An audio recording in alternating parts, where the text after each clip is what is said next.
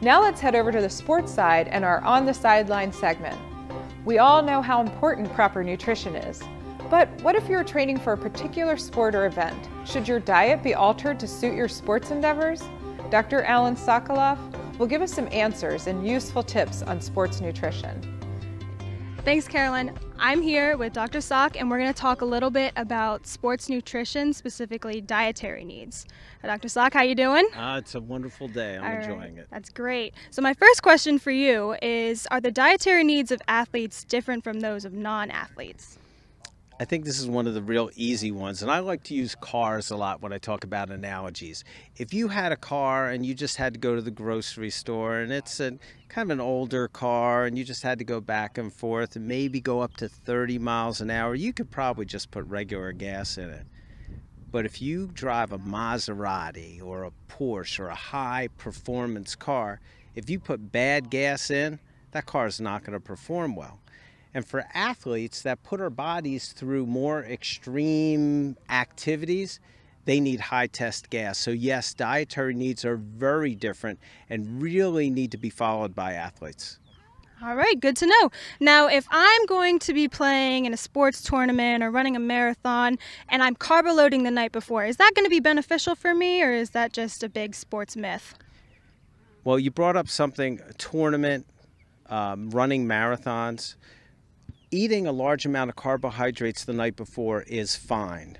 You can overdo it and cause dietary distress issues that will affect you the next day. So increasing your carbohydrates the night before is very important. It doesn't matter if it's a marathon or a tournament where your body is being utilized for a long period of time.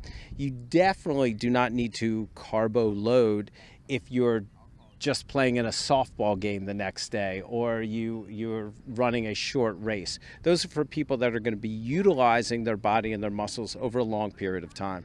Great. And now after I play a game or I go through a really intense workout, what's going to be better for me to replenish my fluids? Should I drink water, or should I be drinking like Powerade or Gatorade?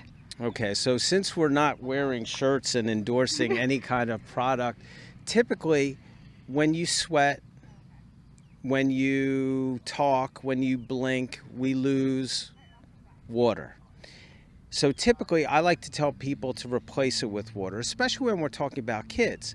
A lot of the research that's done on the sport drinks are done on adults, and we can't take that and apply it to kids. So for the kids who really like to drink sport drinks, we usually tell them cut it in half.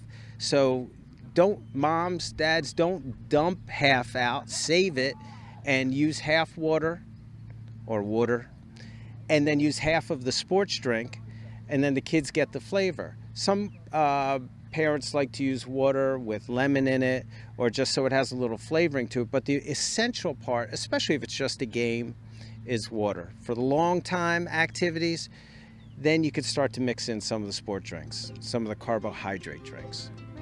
It's very helpful information. Thank you very much. Back to you, Carolyn.